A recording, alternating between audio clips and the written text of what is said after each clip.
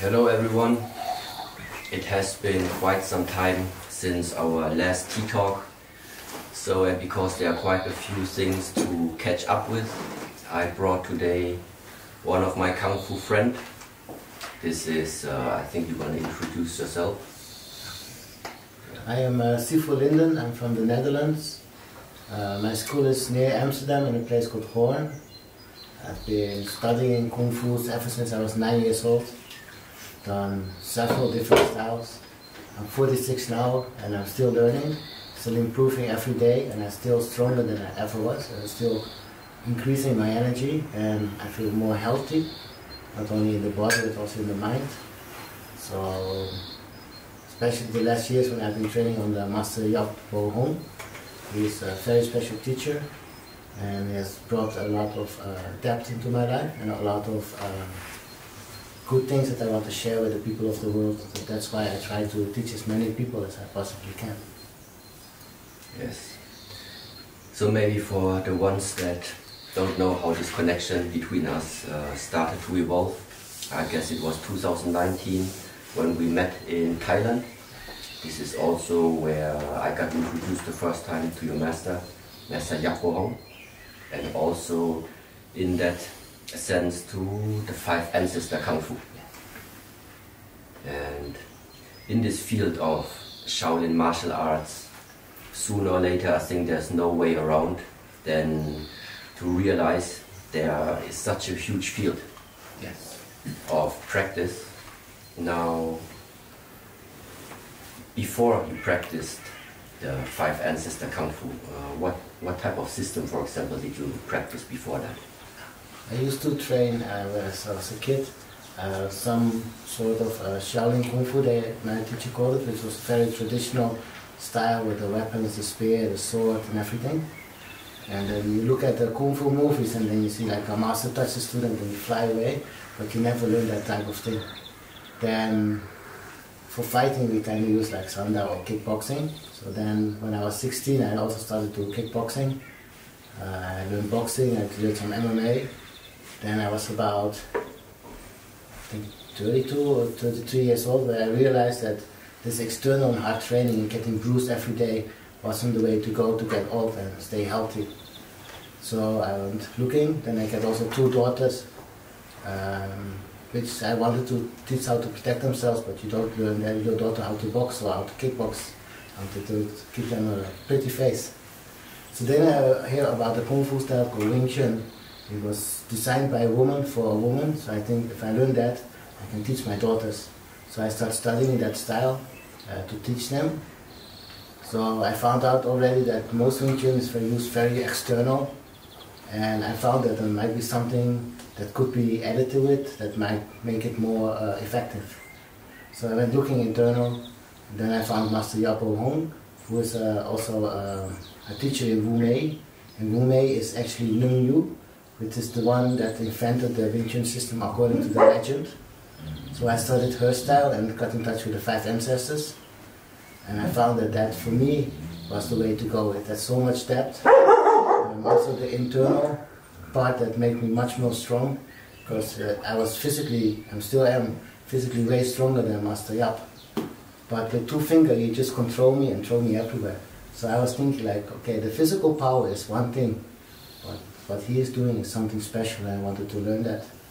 So now, it was 2014, now it's 2022, I'm still following him. And it's amazing what we can do. It's not only he can do it, but I can do it and my students can do it. So it's not like one person can do it. We all can do it because it's a system that we can pass on. Okay.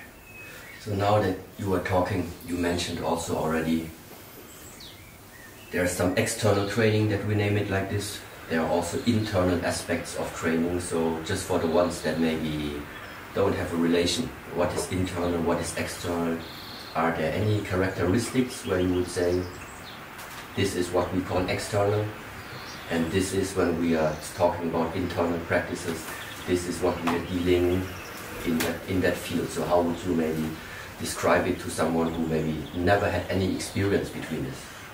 Yes, that's a good question, because usually when you start to train the physical aspects, and up to a certain age it's very good to train the hard physical part, which I think is necessary even.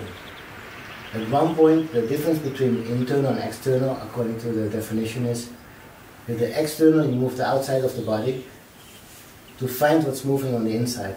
Once you find what's moving on the inside, you can move the inside of the body and then let the energy flow through and we move. So external would be moving the outside, internal would be I move the inside and then I shoot out the power. So it's a different way of dealing with energy, but the definition is move the inside to move the outside. That would be internal. Now I think when we started to also slowly introduce in the Western world this concept or this idea of energy, it was not so easy to tell or to try even to describe what we mean by energy. So let's just assume somebody really does not have any clue, does not have any experience when it comes to this term of energy.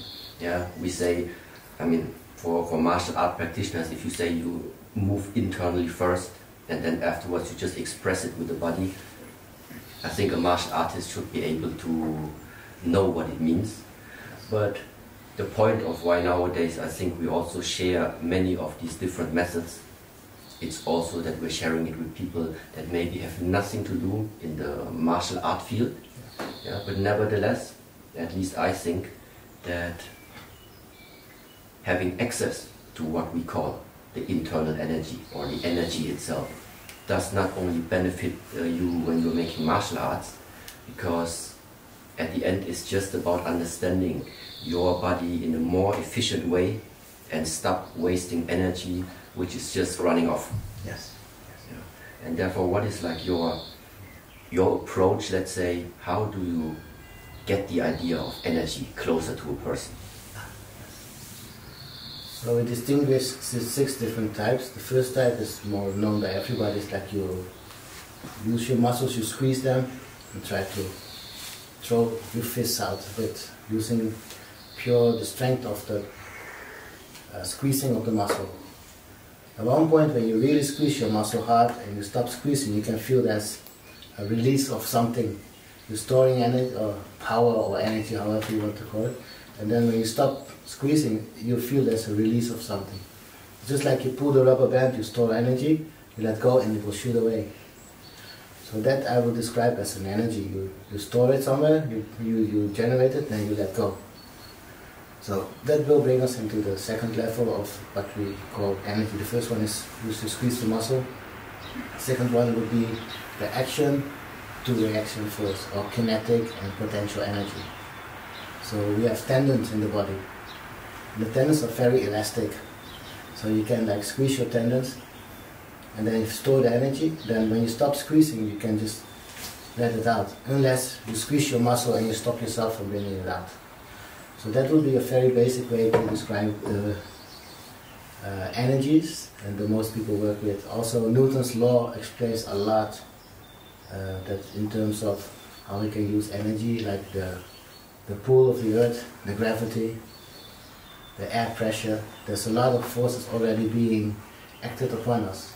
So by not resisting those forces but allowing them to pass through the body, you need to be able to relax the muscle. So your bone skeleton and your tendons can let this energy flow through. So for me it's a very hard concept to explain to people that don't train, because you must experience this flow. But the simple way of describing, storing and releasing energy is you make a jump. Just a simple jump, you press down, you press on the floor and you fly up. So you are storing energy and you let this power go up. But you can also choose to let this power go through the body, not waste it by the jump, but let it go and bring it to the fist. So that would be a simple way to explain what is energy for me. Then there are different types of internal energy, which maybe we go in later.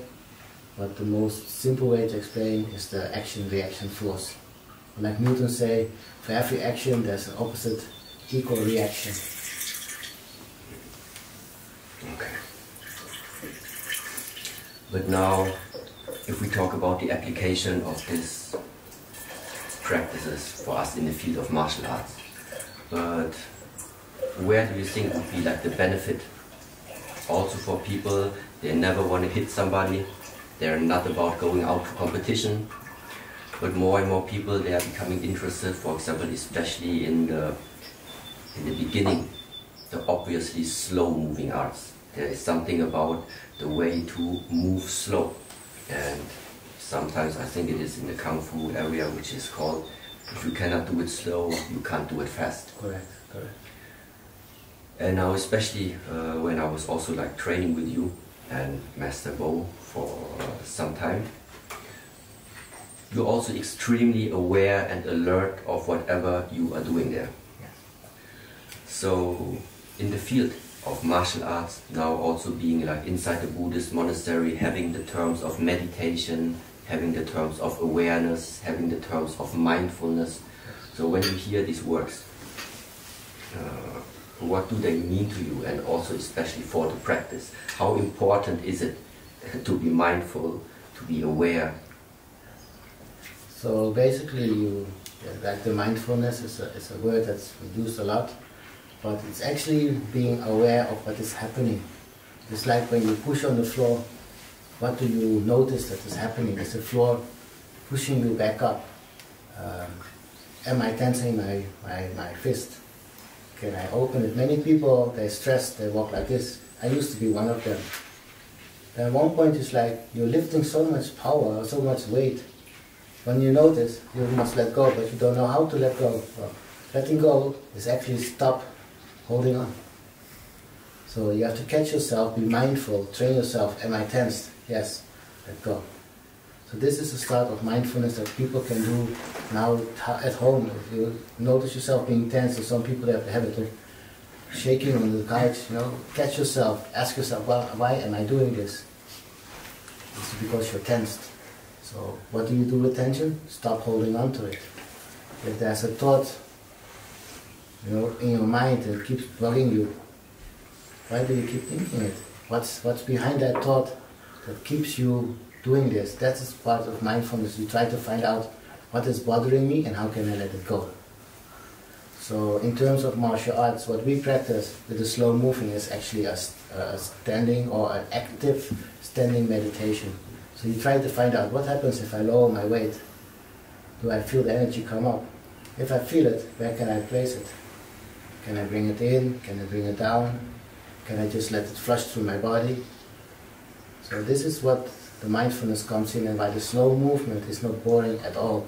You try to feel and find out what's going on. It's not like, oh my God, this move takes 5 minutes to go up. Or what am I feeling? What am I noticing? What's going on? But that is a big difference how the mindfulness comes in. Then something is called embodiment, because you can have all this knowledge. Many people can read many books, but before you really understand it, you must embed it into your body by practicing it a lot and a lot and a lot. And of course, it really helps if you have a good teacher that can show you, let you feel, and guide you in the process. Because if not, it's a lot of guesswork. And the guesswork takes a lot of time, because when you find it, it's mostly by accident. The teacher can just tell you, do this, notice this, okay, I let you feel this. Then it comes more in the body, then you get a real mindfulness and not like fantasy. So you have to always be careful. Am I mindful or is this fantasy? Thank you very much. Now, before you met Master Yap Boh, how many years did you practice before that already? I started martial arts when I was 9, that was 1984 and 1985. I met Master Yap in 2014. So I've been practicing quite a while. And for the last 8 years, I've been with Master Yap, and that's a total different world. Like I said before, it's more like guessing, and you get the information, but usually the information is not fully correct, or there's like loss because of the language barrier between the one explaining it to you and the one receiving it. So I've been training a long time, and I feel the training before I misunderstood a lot of it. But it is not wasted years, because now with the new understanding, everything I learned before I can make work. So you have also spent quite some time in the martial arts field, so 30 years and longer. Yeah. In the moment where you met your master, and you realized what he is able to give you there, How did it feel for you? It was amazing. It was like you found a new dimension of possibilities that you never had possible. But when I was young, I was looking at martial arts movies and I saw all these cool things happening, like the master touches to let me fly away. And I wanted to learn that all my life, and finally, after so many years, more than 30 years, I finally found it and I felt it and I experienced it, and this is real. I tried everything I could. I couldn't stop him from doing it. So at that point I was so happy that I just went a whole month and spent it with him in Malaysia and learn. And ever since I've seen him as much as I can, 3 months a year, and yeah, whenever chance I get, I travel with him and I learn. It's like finally finding the treasure like you've been all your life looking for and gave up on. So for me that was like really awesome. And then also I made it my mission to share this with the world, because this knowledge, this information must be shared. It cannot be kept a secret anymore, because it's dying. If we don't spread it now, it gets lost. So that's why it's also my mission to spread this and teach it to the people that really want to learn. Of course, there's skeptic people. Of course, you do whatever you think is nice and makes you happy. But for the people that want to learn, we are here. So we want to share it, and if you have a good heart and a good mind, we love to teach you. Okay. So, do you think it would have been possible that you meet this master without all the effort and the continuation of your personal practice all the years before? Because sometimes, how I see it in this field, many people are getting to some type of knowledge, but sometimes it takes quite a lot of years. So it's absolutely like a present from the universe if you meet someone where you recognize in that person he has something that you've been searching for such a long time. But sometimes I also have the feeling that, especially in nowadays world, that it's almost like that it almost feels like common sense for the people to straight away get to that type of knowledge that nowadays seems to be so easily accessible. So the point is just, at the same time of sharing all these methods, this is also why we are having all these conversations, why we are keeping on meeting up. But at the same time, it's also important for everyone who's then receiving this type of teaching to also understand that the only reason why nowadays it's possible that some people are able to share this is because a lot of lifetime, a lot of dedication and a lot of commitment and a lot of sacrifices have went into the lives of these individuals. So maybe you can also just share from your side, what other hobbies do you have besides the martial arts? Actually, none. I force myself to sometimes try and do other things. So I started like making knives, and then I'm learning that. I'm also always applying martial arts stuff. It's like when I sharpen the knives, and I put my fingers and I try to feel the sensitivity, and I move like from the feet. So I still practice martial arts if I do that. My whole life is martial arts. I live inside my Gong Fu gym. Everything I do is martial arts based, and I really have to force myself to try and do something else another time. So for me, this is my life. And the people that have also been training for many years and coming across this, they are the ones that appreciate it the most, because they have also seen the way and they have also looked for it for all their lives and basically given up. Then you show somebody that just come along and started this, they usually don't even know how special it is what they get. But to me it's like I'm smiling and I give them a present, even though they don't know the value now, they will one day. So yeah, that's cool.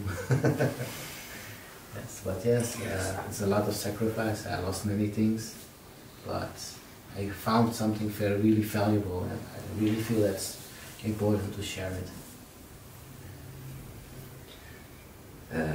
I mean, you already look like a strong guy.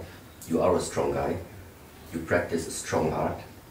But just out of curiosity, do you think there is some connection between the stability, also like the emotional stability, the mental stability of a person nowadays, if it has any type of connection to actually what you are practicing? So how much impact did your personal martial art journey have on the way how you are standing nowadays on this earth. Yeah, probably would have been that long ago. Yeah, for sure. Like up to 2010, I lived a very stressful life, job very demanding, 2 burnouts, cannot enjoy life, have a lot of money, have a nice car, have a nice house, but no happiness. So after the second burnout, during actually, I found that the breathing I learned from Gong Fu really helped me and calmed me down. And actually nothing could help me but except for what I learned from the Gong Fu. So at that point I was like, this stuff is valuable, I must find a teacher that can show me. So along the way, several people helped me. One is Greg Yao from San Francisco. He really helped me a lot and gave me a lot of information to help me restore myself. And then through the Facebook, Ben Shu, the first student of Master Yap, he gave me a lot of information that also helped me. And during really bad times of my life, the only thing that helped me and stay up was the training, the practice, until I found out like how the relationship is between the body, the emotions, the thoughts, how you can center them and bring them to one place. And also learn how to change your consciousness by directing it from another place that you are used to. It's called the Shun. It's a very nice place to be, and then everything started changing and changing, and of course I'm still learning, I'm still human, you know, I still get angry, I still get upset. But then again, it's like, you know, that's life, it's all part of it. The most important part is to stop judging yourself and realize that you're on a road that's going somewhere. And just try not to stand still, just try to travel the road and enjoy life. But that's what it brought to me, and really the relationship between the body, the emotions and the mind, that really needs to be connected together. And it's when they call like oneness or centered or many ways to describe it, but it's really nice to get it. And you need the challenges, because if you don't get challenged, you don't grow. It's like the jungle, you have trees, they compete for the light, they get so high. But if you put the same tree in a field that has enough light, it won't grow that high. So in a way you must be grateful and thankful for all these things that's happening, so you can grow and reach a higher level. And through training, that's what always kept me going. When I feel bad, I train, I feel good. No.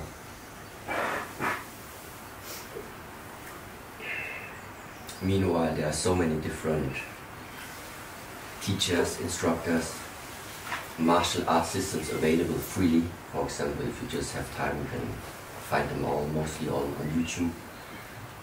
And where would you say, or how would you say, somebody would be interested right now in just learning any type of art? The first question would be, do you think there is a superior art? And the second of all is, how would somebody start to actually approach and get on this journey to start discovering? What would you say would be the first steps for a student to search for the proper guidance or to search for the proper teacher? I think a lot has to do also with luck and destiny, that you find the right person at the right time. Because there's so much available, it's hard to say, because for me, of course, my own art that I practice is for me the most superior art, because it works for me. It doesn't mean that it is the superior art for other people. So basically find something you really, really like, that you can put your heart in, you can put your passion in, and from that point, things will start happening. You will meet the right teacher at the right time, because one time I was asking myself, like, all this knowledge I have now, what if I had it like 20 or 30 years ago? How good would I have been at this point? So I had this dream that I traveled back in time and I saw myself training. I was doing the boxing and knocking each other out. And I look at myself and I wanted to approach myself, and I saw, no, this guy not ready. He will just probably laugh at me and just try to hit me, and that's it. And then I will put him on the floor and he will just say I cheated on him or I did some sort of crazy stuff. So I just left. That was my dream, answering my question. That it will come when the time is ripe. When the apple is ripe, the right teacher will appear. Yeah. So just start, do whatever you think it's good, that makes you feel good, that makes you happy. And from that point, just travel the road. I think one thing that just like came up now listening to you. I think during this talk, very often you mentioned the word already: happy, satisfied, calm, love, compassion. Yeah, these type of area of words. Yes. Now, normally if we talk about martial arts, how to break a bone, how to break the neck, yeah, and things like this, it's extremely strange. Then at the same time, yes. to hear them from the same persons that are actually teaching this type of art, but how does that, the compassion, the love, the peace, how does this fit in there?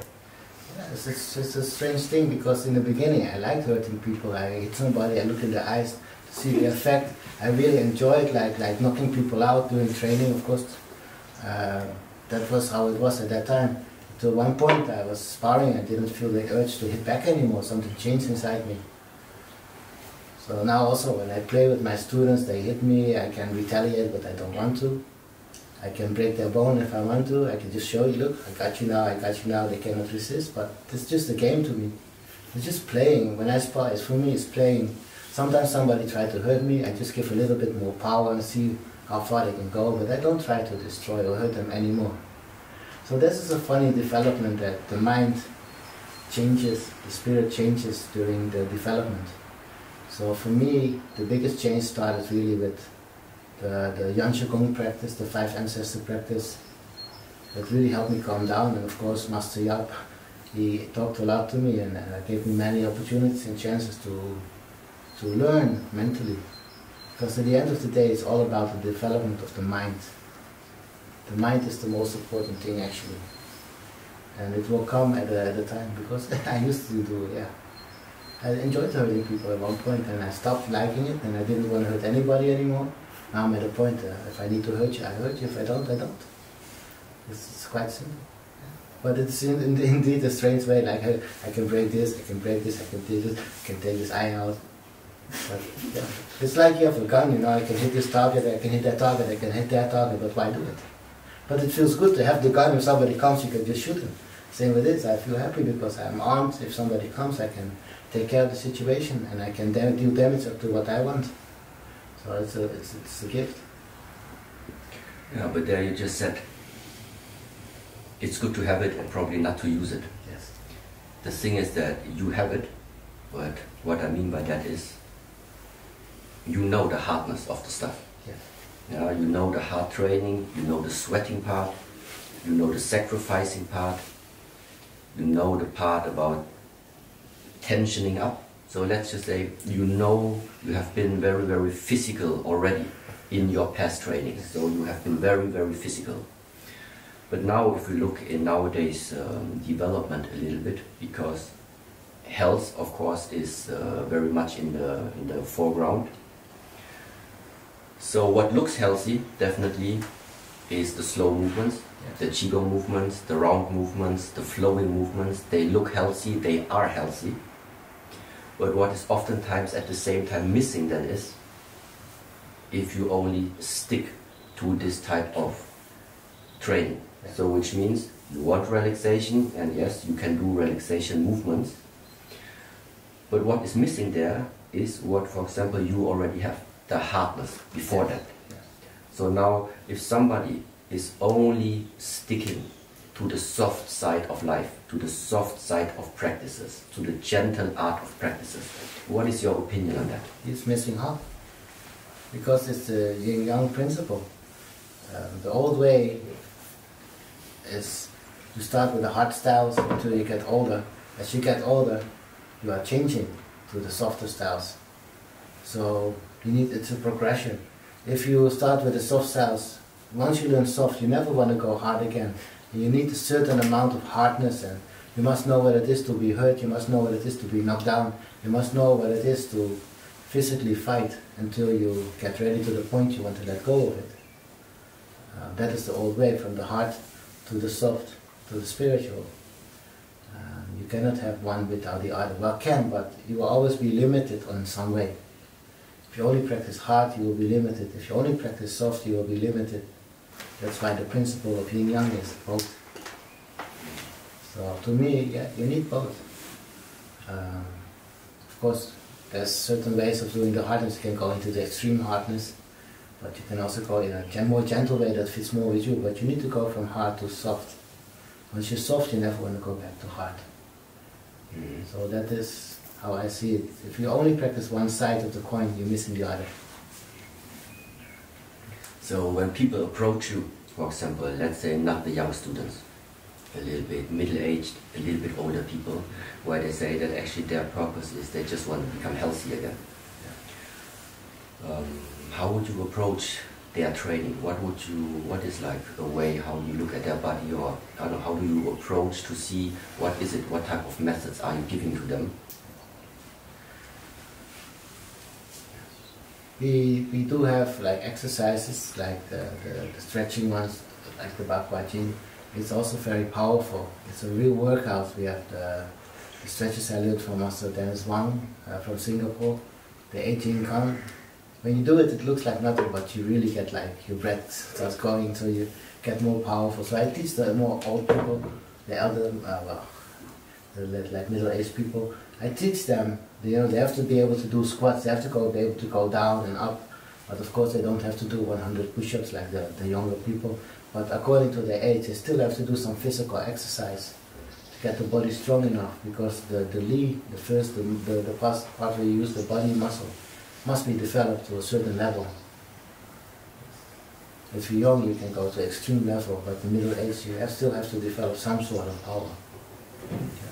And then as you really get older, like 60s, 70s, you still need to be able to squat down, at least. Yes, you need some of it. That's what I think. Okay. And now again to the field of energy. Yes. Let's just say somebody is practicing any type of energy practices. From the way of his talking, from what he's sharing on his mind, he probably or she feels very energetic. So the feeling of energy is there, the feeling of flow is there, the feeling of something is there. But where is the threshold between somebody fantasizing about possessing energy and about that person really started cultivating energy? How do you see the difference? The way I see it is that we also have this system of milestones. If you can demonstrate a certain skill and you can express the energy in a certain way, then you have reached the milestone. If you cannot demonstrate it, then it's still not there yet. So for example, somebody say he's grounded. So a person that's grounded should be able to at least hold somebody that's pushing you with moderate force at least. So if you say somebody, oh, I'm very good at grounding, you push them and they fly away, they're not grounded. Simple as that. If somebody say he can ground and root, bring the energy back up, so you give him some power. If you cannot bring it to the ground and give it back to you, he's not there yet. If somebody say I can project with my mind energy, so you ask him, okay, project it into my shoulder, while they touch you and they cannot, they have not reached that level. So in my way, it's very simple. If you have reached a certain level, you should be able to at least demonstrate it, simple demonstration. It doesn't have to be extreme. You don't have to hold like 3 people pushing you, but at least you should hold someone that's leaning onto you. If you don't have that, then you don't have the ground. So we say no ground, no energy. No Yi, you cannot move your energy. So that's simple ways to test if you have it or not. But if you never test yourself, then it's usually fantasy. No, to the Yi, exactly. Some people may don't know Yi, sometimes translate as mind intent or intention. How can somebody understand what it is and how can it be developed? What's the purpose of the Yi and why does it make sense to take that category of perception into your practice? So, what is Yi for you? For me, the Yi is the mind, saying what it wants to happen.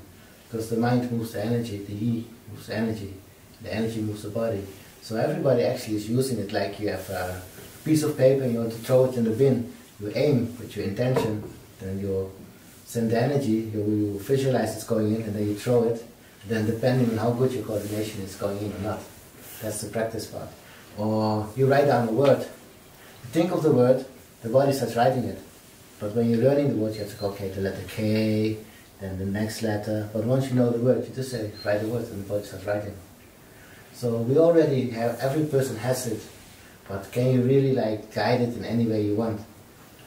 To me, the Yi is something that's most important in all of the training.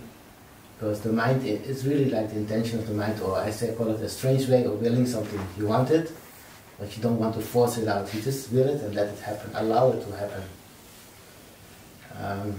Let's say somebody think of something sad, then you start feeling sad.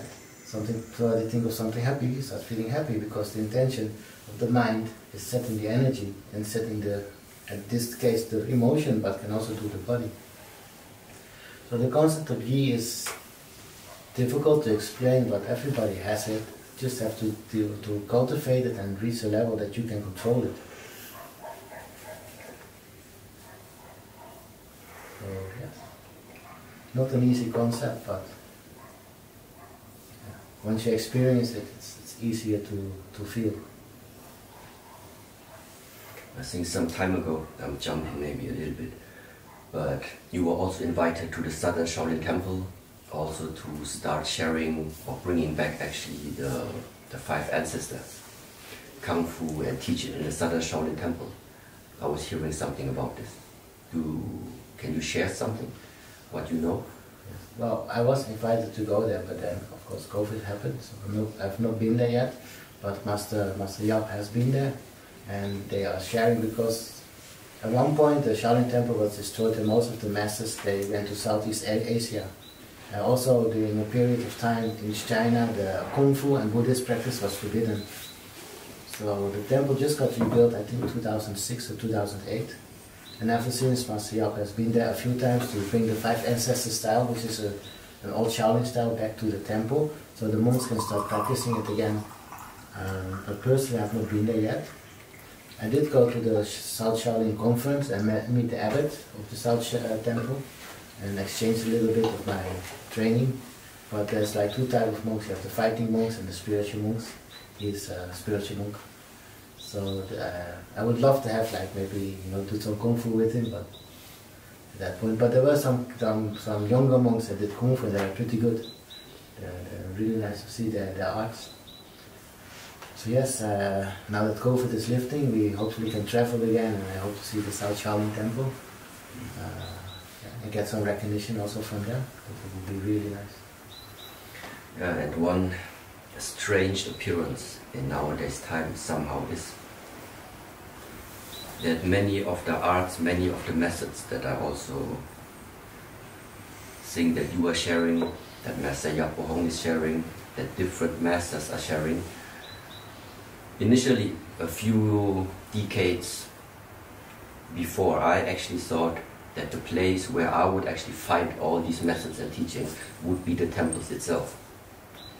And so this is why I spent many years following also different masters coming from this tradition. Until also different encounters, different meetings, also the one in Thailand where we met, and meanwhile also with other different masters, just like lifted a little bit this veil from my eyes and that illusion from my eyes, that this type of arts you find like in these so-called places. Yes. Yeah. But at the moment, for my reality, it's like this. You don't need to look Chinese to know extremely a lot and have a lot of depths about what these arts are about. Yes. And it's a pity to say it in a way, but I think it's just one part also to let the people know. There were many discussions and there were many many comments, simply about the fact that my origins are not Chinese.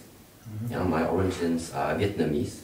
Nevertheless, we have built up the Shaolin Temple Europe, which nowadays is quite a big platform also to start sharing these arts. And it is just one of these messages that I would just like to send out, and also why I really appreciate you being here and sharing all of this knowledge. because it couldn't be more racist at all to limit the knowledge that people want to have, just like based on the nationality that you have.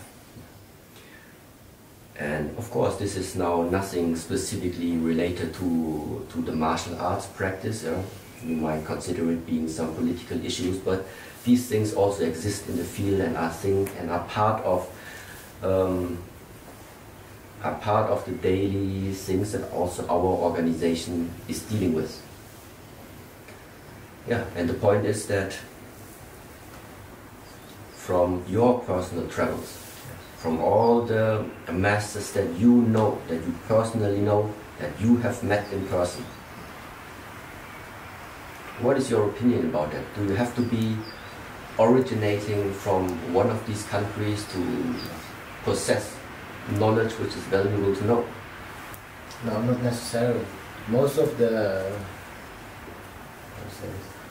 people I met that really good, they are Chinese origin, but they're not from mainland China. Because the mainland China, a long time, everything has been suppressed and it was forbidden. So most of the people with skill, they moved outside of that. Of course, in Shanghai, there are a few very good Tai Chi masters that I know of. They were friends with Master Yap's father, but it's very hard to say. You don't need to be Chinese origin to be really good at the art.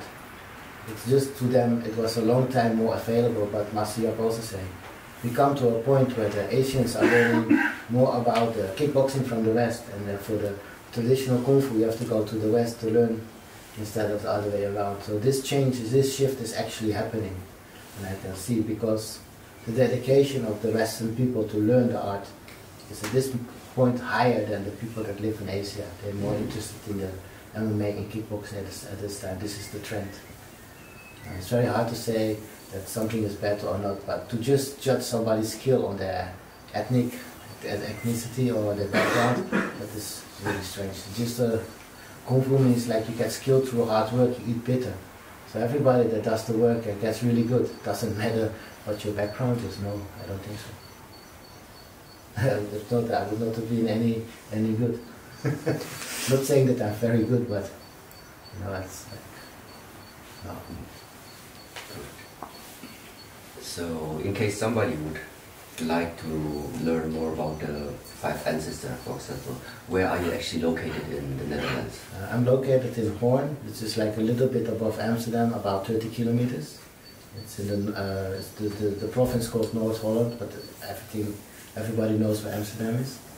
The easiest way to contact me is through email. So the email will probably be in the description. And if you want to learn from me or meet, there's also a lot of videos of Master Yap Boh Heong on the Martial Man. Martial Man is also a YouTube channel that actually did the camp where I met Sifu here. And that was actually quite a funny story, because we had the first martial camp, and then the organizer tells us the first person to register is a Shaolin monk with his own temple. So everybody of us was like really like scared, like, oh, this guy is really good and comes to test us. So I've been training, even I was in my bed, I wake up, I train harder just to prepare to meet him. And turned out he's a really nice guy, super skilled, really powerful. And then he gave us the opportunity to come to his temple to teach and share our knowledge. So I'm really happy it happened, and also it made me jump in my skill level because of the nervous. Yes, but I'm happy everything turned out like this. If you want to know more, Google about Master Yap Boh Heong. To find me, you send me an email, and basically I arrange everything within Europe. Master Yap is for Asia, and we love to share with the right people that really want to learn and have the dedication to do so. Yes. And is it also possible to only teach in classes, or are you open for private classes? So how could somebody imagine what type of training could they receive from you? So basically I have a few international students. They come privately. They visit me every once in a while. I do have my normal classes, and I do workshops. So we can meet up, and then you can at least get introduced to the skill, and from there we can always talk how the training begins.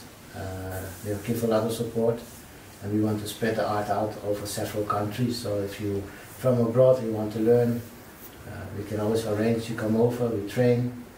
We can come to you. You know, that we are very flexible. If the person has the right mindset, we can do a lot with you.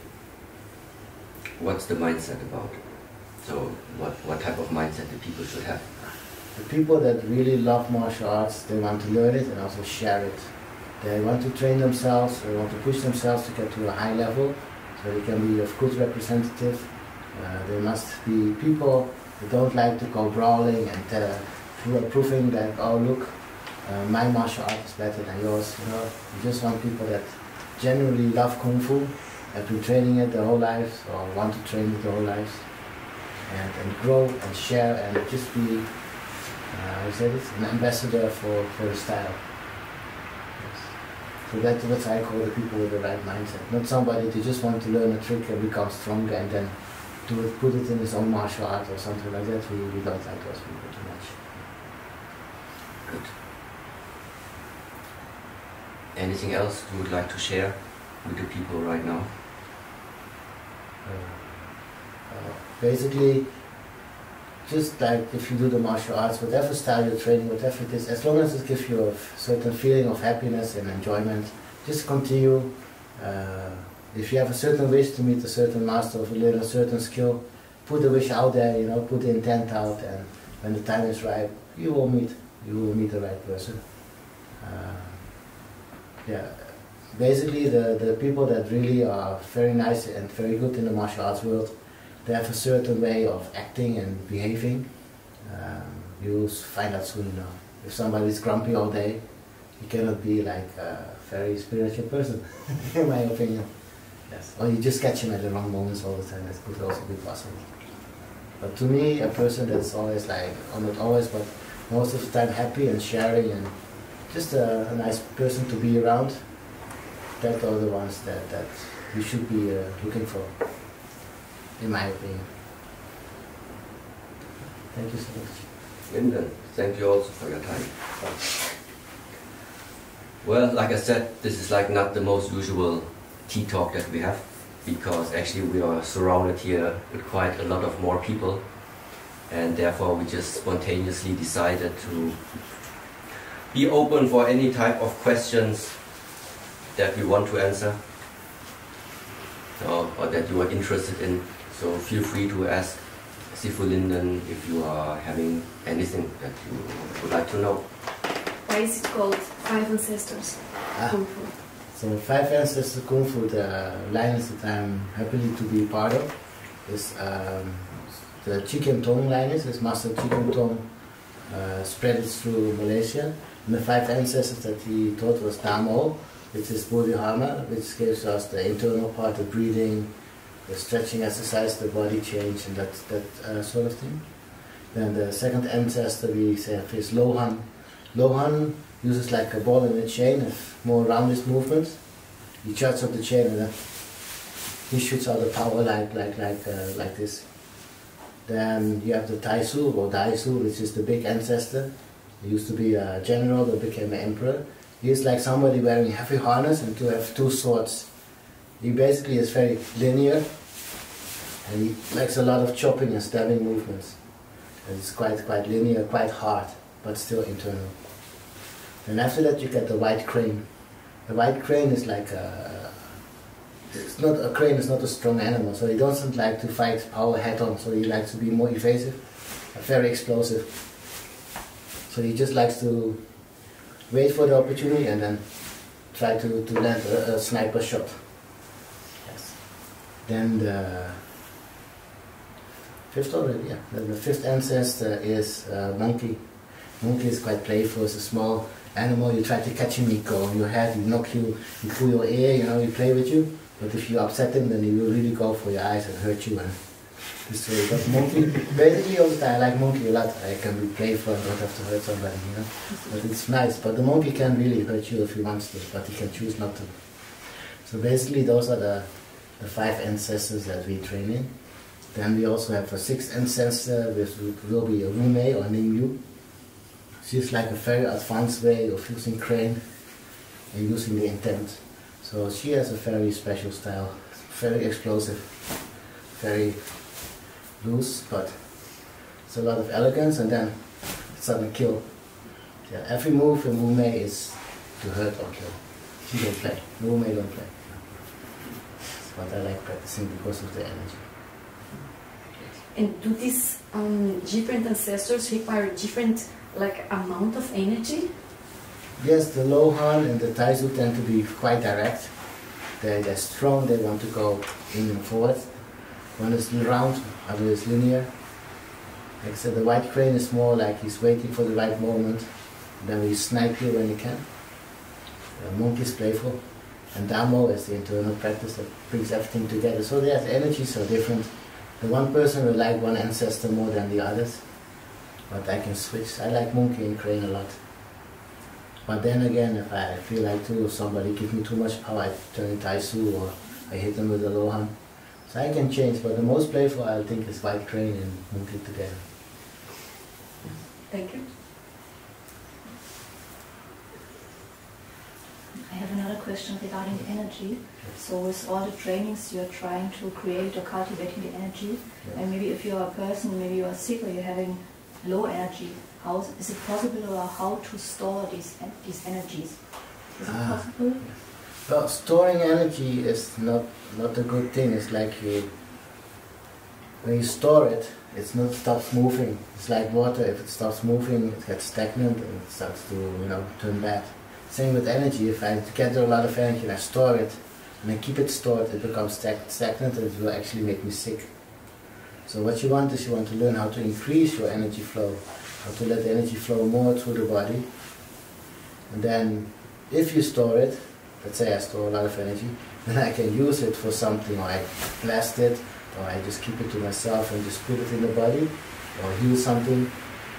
But you cannot just build and store it and keep it there because it will make you sick.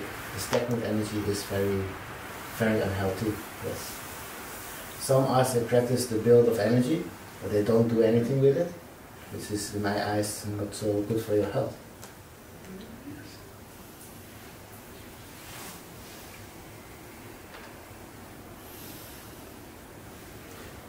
How do you know that you're storing energy? Is there a way to recognize that? Because most of it is probably unconscious. Yes, like let's say you have trained your energy, and then afterwards you're still like jumpy. You still feel like you want to do something. Then you notice the energy is still present. So you have to learn how to calm it down, how to let it out. Usually the easiest way is breathe it out, or ground it. Open the long chin and just let it out through the feet. Yes. So when you notice, like still there, like the jumpy energy, try to bring it down and try to let it go. So it's easily said, but you need to practice.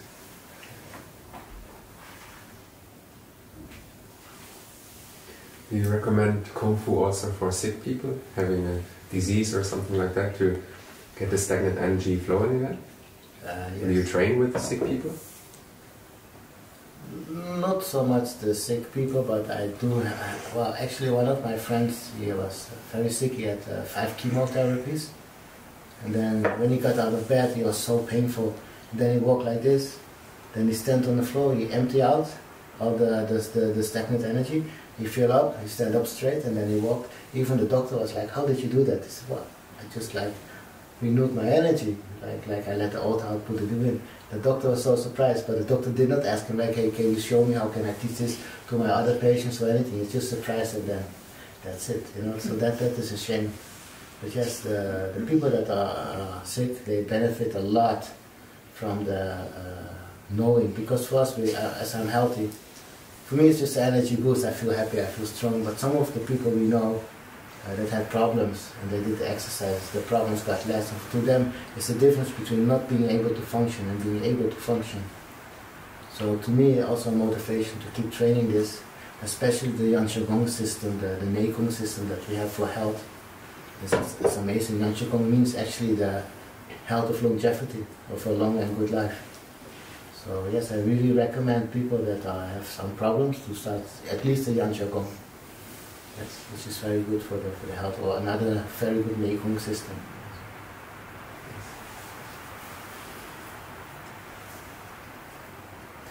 Can you maybe tell us a little bit about Master Yap, his backstory, where he learned the system, where he got it from? Just a short. So Master Yap is the son of the late Master Yap Boh Heong, which was the first student of Master Shi Heng Yi from Malaysia. Both of them are legends in their own way. What I know of Master Yap Boh Heong, he was a Feng Shui master, a Kung Fu master, and also a master in the Buddhism, at least if I have it correctly. Then he divided through his three sons. Master Yap got the Kung Fu part, and he has been training all his life also with Master Shi Heng Yi and also Master Han from the UK. So those are quite the senior ones. Master Han is still around, luckily. He's retired, but the most powerful person I've ever met, that's Master Han. Yes. So Master Yap has learned a lot from them. And then he was one day looking like, okay, I'm very good at this, but how come? What makes it that I can do this and another person cannot? So he was analyzing. He's a pensionized IT specialist, an analyst, and also a mathematic expert. So he was always looking at, how do I do this? So you make schedules. Do use this point, now go to this point, let this go, drop this. So by exactly giving you the map to go, you make something complicated into like something very easy to take. So he can take off, like in 1 year you can cover 4 years of material and get it out. And I can also reproduce. Like some of the people that have been training this week already changed a lot just by the right knowledge. So yes, Master Yap has been training all his life. His father was also a grandmaster, and especially the way of teaching make him so special. And he's like the only one in the world that now is like the highest or the best in the Wu Mei system. Then he's about here. Then the next person in line is me about here. Then there's one or two more. But we are building more people, and I'm very happy to be able to follow him because his skill level also keeps growing. And every time I think I reach a new level, he showed me there's another level. And then he showed me that he's actually like not on the mountain but on a spaceship on another planet. So yes, to me he's very special, and we have like a father and son relationship. And I'm very happy that he wants to teach me also, and the way. Thank you very much. Yes.